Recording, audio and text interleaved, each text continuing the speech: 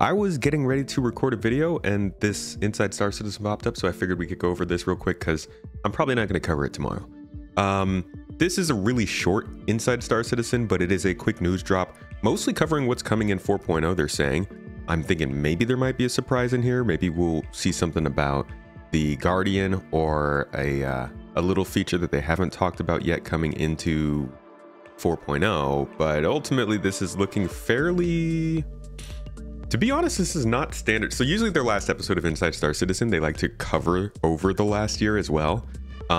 They also like to give a little sneak peek of what's coming the next year. So we'll see if they do that this year, but whether they do or not could say something about how they feel about how this year's gone. Let's jump in and then we'll talk about it afterward. It's December, and teams and studios around the world are working diligently to release Alpha 4.0 into all players' hands before the end of this year.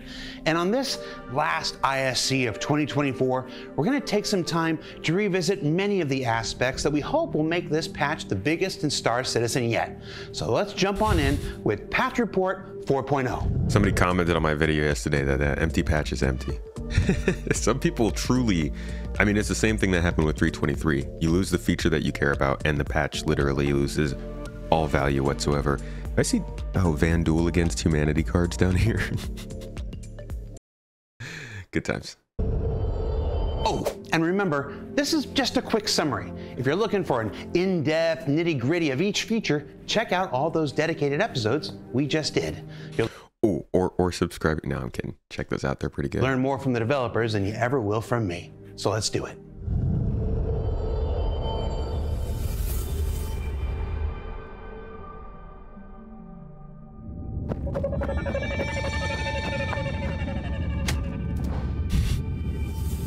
Dude, they love so many of these videos with people just getting punched in the face. I'm gonna make a montage of that someday. It's hard to pick the most important element of Star Citizen Alpha 4.0, but any conversation Server meshing? must start with the arrival of server meshing, Okay. the underlying technology that will increase player capacity and server performance for years to come, with its first iteration allowing for the largest expansion of Star Citizen's universe yet.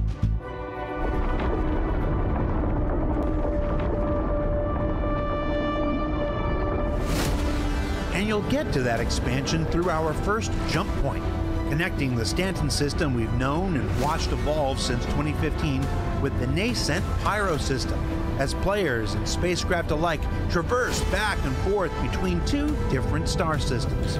I haven't actually not had enough times in the jump point to know whether I like it or not. It's a very cool experience, at least for that first time. I'm sure if you're doing it all the time, it'll get old, but the most important thing about jump points I think we need to see now is enough content within each system so that you don't feel like you need to use jump points a whole bunch. But I like what I've seen. They're pretty cool, and you know, like a lot of the other things that they've done with Star Citizen, it actually fits pretty close to what they said it was supposed to be back in like 2015.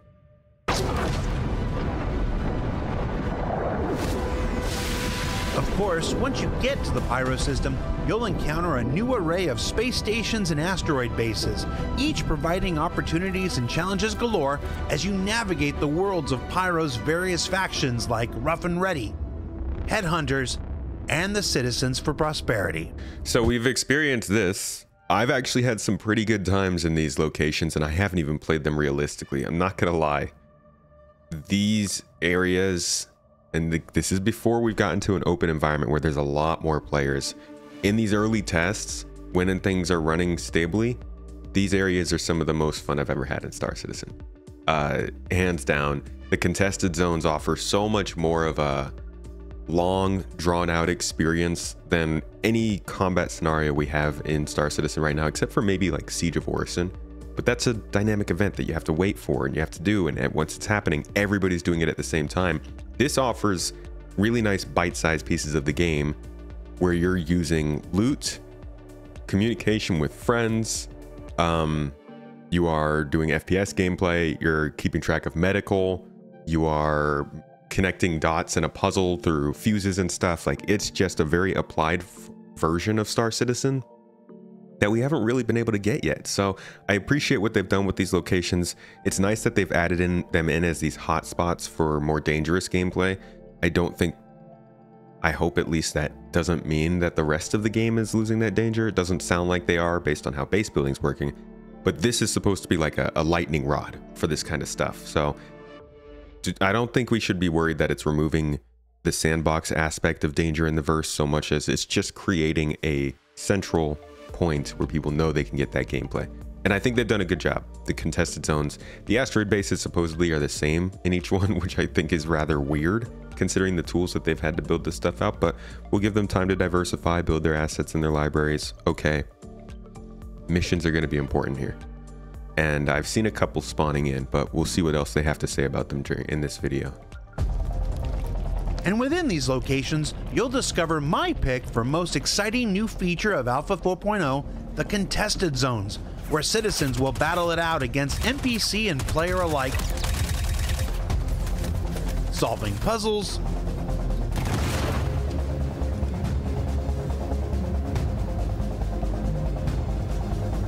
holding positions, and moving from zone to zone for a whole host of interesting and unique rewards that will continue to grow in subsequent patches. It's some of the best Star Citizen gameplay we've gotten combat-wise, but it's got to run well to work. And that all comes back to server meshing. Something that I don't appreciate about this launch, though. Like you just heard me say, I'm very excited about the combat portion of this, but when these were originally pitched, and I know that's such a loaded statement to make when it comes to Star Citizen now. So many things were originally pitched. Things have to change. We've seen that. We know that. We are going to have to watch that happen again and again. But if you're going back to when these were pitched, it wasn't that long ago. This was just last year, last CitizenCon. The locations, gosh, is this even the right panel? The locations, yeah, the locations they showed us for this gave you a sense of course of combat, but also a real sense of like what makes this place different, which is just how abandoned and dark and destroyed it is, and the unique possibilities that offers you in a game like this, where there is not much of a law, there's not much of a system, there's the chance that you might stumble across something that's like 200 years old. You just don't really know. And I think we're missing a little bit of that in the marketing going up to 4.0. Not that I think it's missing from the game, but they're not really messaging to people that contested zones and asteroid facilities are not just for combat. That's a big part of it, but they also do want them to be a little bit of like an exploration and find stuff sort of place. I know what you're already saying in the comments. That's not going to work if you're allowing PvP in the same space. I'm just saying that's how they pitched these locations, and they clearly changed since then. But this was the original. Checkmate.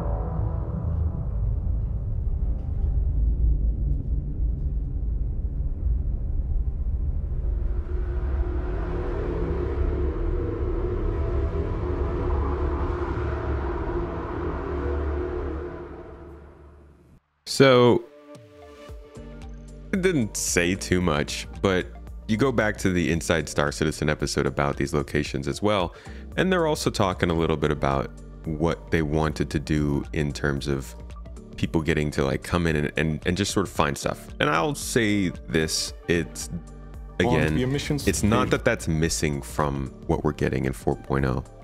It's very combat focused, and I think there are people who will enjoy or be interested in stuff in Pyro that they're not necessarily showing in all of these videos. So don't just think of Pyro as a place to go only to get shot at. That being said, I've mainly been getting shot at. And that's another thing we're going to get to, is like the reputation and factions are something that's haven't been working in the PTU too well. So I think that's also a big part.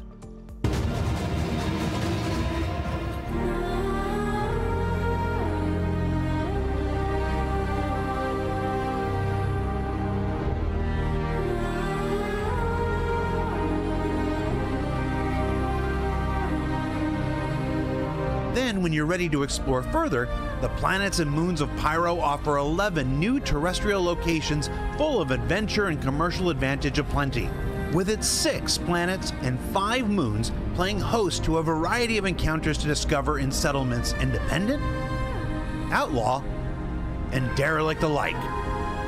Junkyards where new mission types can be found, and even farms for those looking for a more peaceful life. And within and around those... The locations are fantastic. They are fantastic.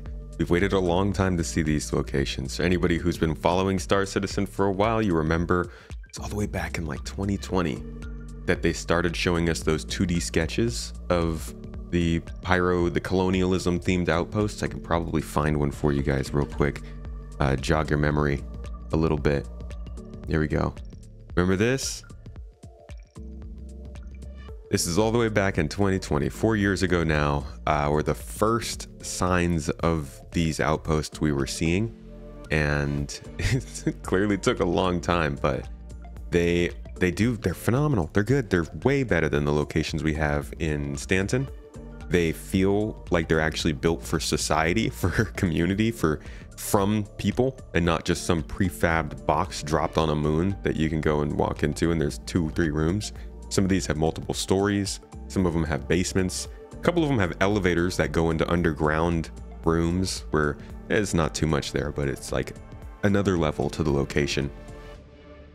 Another great thing that they don't mention with these locations is you've got these central towns and districts and facilities here that you can find, like he's saying, you know, something like a salvage yard like this, or a farm like this, or even just a derelict site like this. What they're not talking about though is that off in the distance, up on this hill over here, or in this valley here, or down here by this water, you've got little satellite locations, like a little building here with a couple power supplies and a landing pad, or a small bunker over here with a little garage, or a couple of power conduits out here with like a watchtower. There are other places you can land and visit that are in eyesight at these locations, but they're not connected.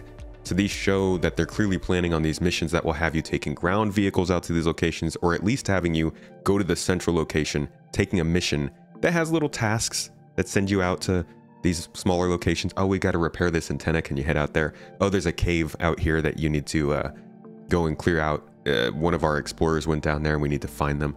Oh, we've got a resource we're always getting from this location, but we can't get it now because some raiders moved in. You go attack the raiders and clear out this location and bring back the resource. And like, you can see those typical small mission stuff starting to form with these locations. And that's good to see, because we know this kind of work is going to eventually go back to Stanton as well. So lovely. One of the places I actually visited, I won't tell you which one it is an outpost that actually has a collapsed building inside of it. And if you go inside the collapsed building, you can actually descend down into the basement, and there's a full cave system that you can enter from there. So they're unique locations. They're interesting. I have had a lot of fun finding them. The only couple of problems I've had so far is that reputation problems are a little weird. I had no reputation, but everybody attacked me. And so we'll have to see if that's working in 4.0 or even properly working. It was supposed to come in with 3.23. It's been a little wishy-washy. Got to see how the reputation affects which outposts you can visit, because that's very important. We also need a better way to look at them. When you want to see a list of every outpost in the system, you can't. And if you want to know which ones are affiliated with who, it's very hard to find out. So these are the little things that are coming in that we notice now that we're getting these bigger systems in, and I appreciate that. But I like these locations. I like what they're doing with them. Oh, it's still muted. Oopsies. And 5 moons playing host to a variety of encounters to discover in settlements independent, outlaw, and derelict alike. Junkyards where new mission types can be found, and even farms for those looking for a more peaceful life. And within and around those points of interest, you might encounter one of Star Citizen's growing library of creatures, with the addition of multiple quasi-grazer variants. Nice. the not I actually haven't seen the cows yet. I spent all my time in Pyro. quite domesticated Copion in service of their captors, and even the small and diminutive Alaprat. Oh, I haven't seen the Alaprats yet. Wonder if you can eat them. I only say that because they serve those to eat in Pyro, not because I just see a small animal and immediately think of chomping on it. That would be unlike a tomato. Then beneath the surface of Pyro's planets and moons, and Stanton's for that matter, new caves to be found in styles of rock. Didn't these come in 324? No? Was 324 just the same? Okay. I guess, no, I guess these were coming in 4.0. There's been a lot of numbers lately. Sand and acidic beckon the brave adventurer to plunge their depths and conquer whatever creatures lie within. It's good to see. So the significance of that update, it's not really a big deal for most of you. Probably think of caves and they're like, why do I go to caves? There's not really much there. A couple minables, maybe a NPC or two, but not many missions lead us there. Again, these are the locations they're making so that missions can lead us there. The significance of this update for me is that they are updating the cave type of, or the rock type of cave, which is the original one we've had a long time. Always been glitchy, always been a problem.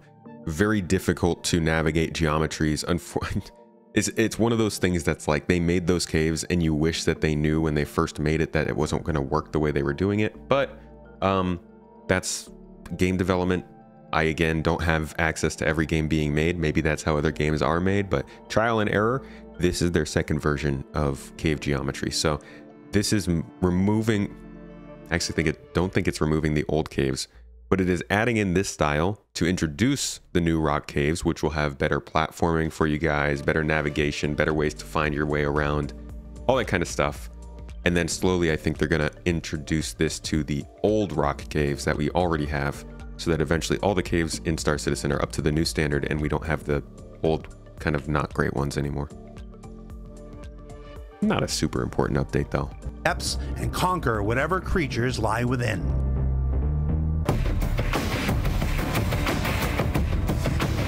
And okay, this is the stuff. 4.0 this also is the stuff includes that's not super clear to us is economy stuff. They've talked a little bit about it, but this is where they might have a couple little things that could surprise us. Next major step forward in our ongoing economy overhaul and mission system refactor. Oh my god, look at how many missions this person has. Sweet Jesus diggity Lord. I wonder if this is there's no way this is a real, these gotta be just placeholder numbers. Good God. With continuing adjustments to vehicle components. Whoa! Consumable weapons. Those are holy crap. These are expensive. How much do I get for selling one of these? That's almost $1 million gun.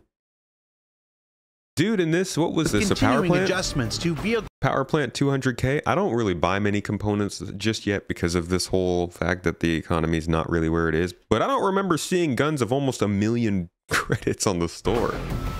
Fuel prices, mission rewards, and much more. Mission payouts have been much better. So economy updates are good, very good, because there hasn't really felt like much of a reason to do anything if prices don't ever change or make sense. Prices don't even make sense. You can get everything for super cheap and you don't feel like you need to make money to keep your stuff supplied. Even when you are trying to keep your stuff supplied, not enough variance in the game to make you want to like upgrade your ship and stuff. So these price changes are at least starting to add that scarcity to the game. Now we need to start seeing reasons to want to upgrade your ship. But I'm really glad that they're, for the first time, I think, in Star Citizen's history, bringing prices for both items and mission payouts in line with what we actually should be expecting from the game. One of the biggest things that's always thrown us off is that we didn't know, should I be expecting this much money from delivering this much cargo? Is it like you guys are going to lower the prices of everything so I feel like I'm doing better getting that sort of payment? Should I be happy with a 8,000 credit payment on a mission like this because the game's eventually going to balance that way? Or are you guys going to increase the mission payouts and I should be demanding a lot more payment for what I'm doing? And this is the first time they've really concretely told us, no, this is the way that the prices are going to go. So now we can finally start to judge the game for that. And in FOIP news, those improvements demonstrated at this year's CitizenCon also arrive in the upcoming Alpha 4.0, including head rotation tracking, camera stabilization, a greater range of motion for big mouths, and If you got that big mouth. overall refinements to the tracking algorithm itself.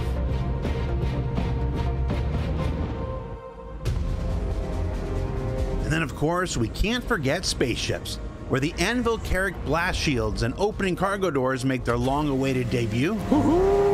Let's just see that whole animation there. That's going to make such a big difference to this ship's usage. Oh, big deal for the Carrick. That's a good glow up for that ship. Yeah, splash shields. And I'm still like wondering if there's anything besides rule of cool for these blast shields. I appreciate that they're sticking to that and doing that. Like they are, it's a little bit fan service, but it's doing something that was supposed to be done with this ship when they were able to. I want to say it's Gabe McCabe, Dave McCabe, Mr. McCabe. Thank you for your work. He's been, I think, doing a lot of these sort of armor treatments on these ships. I would be interested in seeing, though, if this does protect you in some way from the solar dangers in Pyro, but it leaves some of the glass open at the front, so I don't know. Your thing. Also, what's this mean for the caterpillar doors? You gonna get those soon? Ask John. Should we cut that out? Let's get John in front of camera. Caterpillar? Let's go ahead and leave that comment, shall we?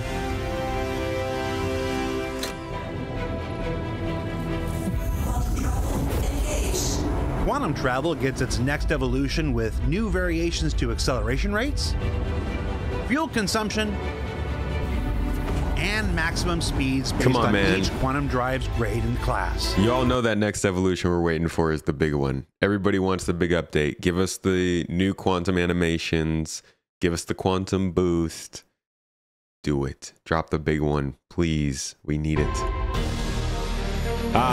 Here's what I was thinking they were going to do a little reveal of today. We have to mention the legendary Space Wolf itself.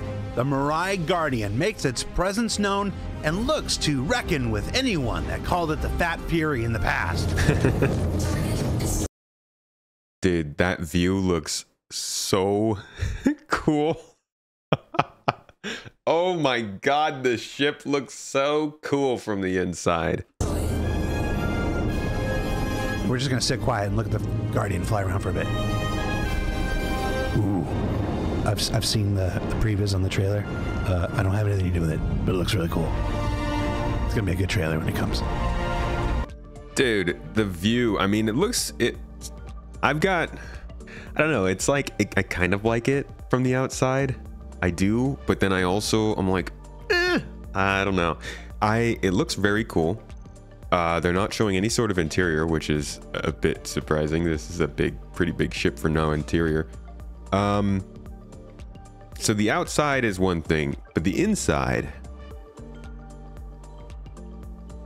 oh man, maybe it's not efficient to have those giant pylons sticking into your view, but it looks so cool. I really wish that this thing had the guns on the wings, like right here on the insides of these little pylons. Imagine that, and then you're shooting. Oh, that could have been so freaking sick, but I guess they had some reason for going with two larger guns instead. Ooh, I've seen the previews on the trailer. I don't have anything to do with it, but it looks really cool.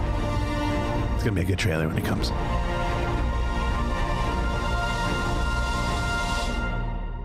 All in all, Alpha 4.0 is shaping up to be the start of a new chapter in the continuing story of Star Citizen's development. And while this will be the last time that we see each other before the new year, keep your eyes on the robertsspaceindustries.com website and social accounts for more details about its upcoming release. And from everyone here at Inside Star Citizen, thanks so much for letting us share the people and process of game development with you. Enjoy your holidays, spam John Crew with jalopy for me, and we'll see you all here next year. Okay. And it looks like there's nothing special to close out the episode. So this was distinctly different from other years. Let's go back to last year's and just a little journey through time to remember how that episode went. Here's how the outro of that one went. Now, of course, Alpha 322 comes with more than just vehicles. There's structural salvage, openable cargo containers, new derelict settlements, new hairs for players, new maps for Arena Commander, and more. But since this is our last episode of the year, we have a tradition here at ISC of looking back at everything that's happened the last 12 months and reliving some of our favorite moments.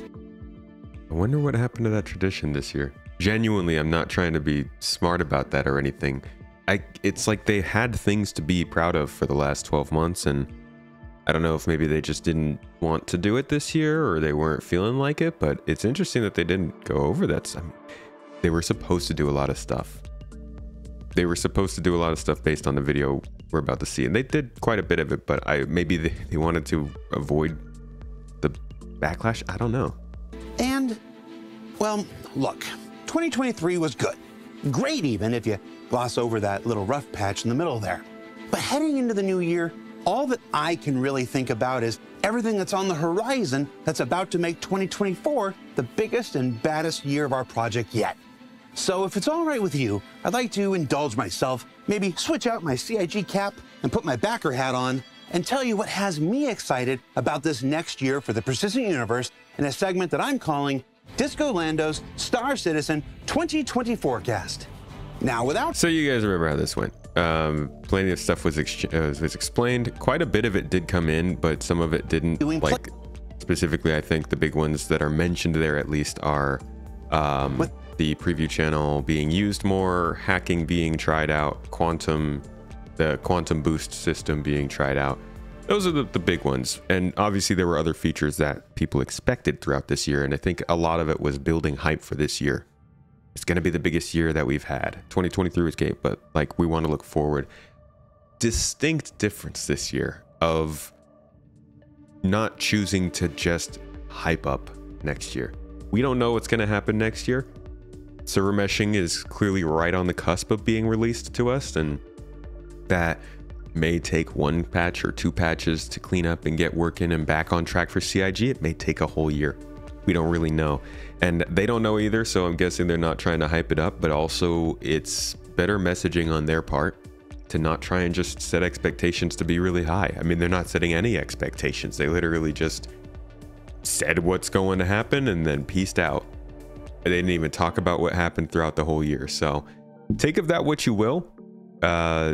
This is the release of 4.0 coming up. We'll see how it goes. That's it for stuff that's in the patch. And when I say that's it, I don't mean to say that there's not very much.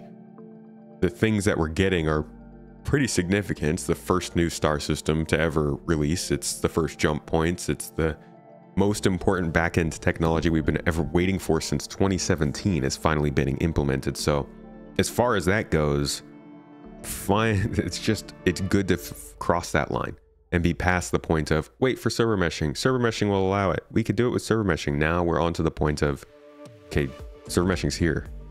Get those things figured out. I think that's the most important part. The locations, the contested zones, the asteroid bases, the outposts, those are great. The factions, that's good.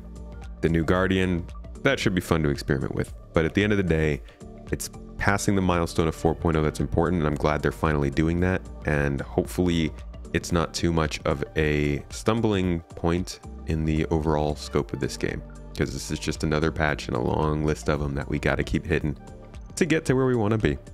Anyways, thanks for checking this one out. I will have a video all about 4.0 probably sometime next week. Hope to see you there.